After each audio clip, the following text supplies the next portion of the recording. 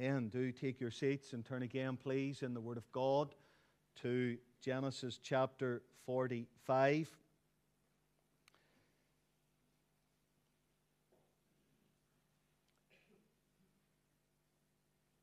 I believe that apart from the story of the Lord Jesus Christ, that the story of Joseph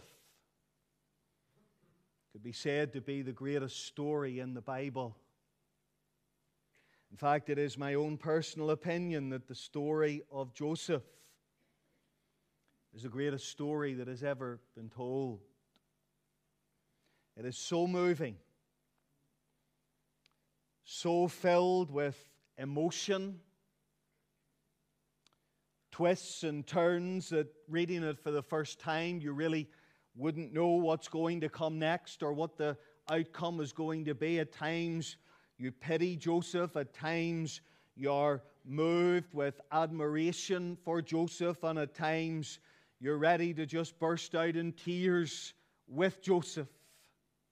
So moving has it been that even non-Christians and ungodly men have sought to dramatize it in theaters and on television.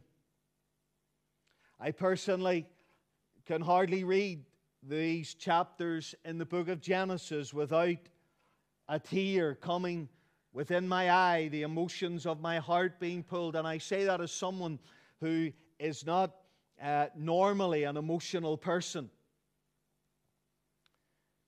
And yet such a moving story is this that it brings a tear to our eye most times that we read it. The story tells us of a young man who was cruelly sold